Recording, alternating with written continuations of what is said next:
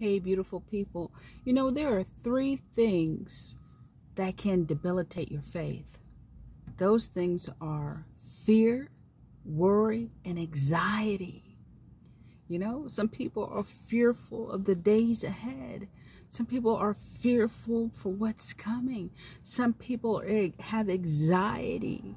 These debilitate faith. Right now, I come as a messenger of God right now to command that thing off of you in the name of Jesus. So in the name of Jesus, I command fear. I command worry, and I command all anxiety, all of its cohorts to leave the listener watching right now. In the name of Jesus, go.